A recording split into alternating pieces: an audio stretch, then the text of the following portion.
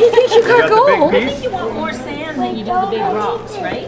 Isn't that how We're here at the Royal B.C. Museum and we are officially announcing BC Family Day. People have asked for a holiday in February for quite a long time. Many of the other provinces have it. It's a long time between Christmas and Easter for people not to have that break of a 3-day weekend. Well, it's a really great day to just recognize how important families are to our province and to our communities and in our lives.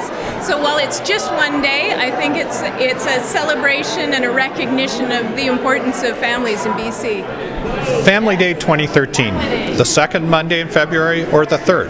That is the question.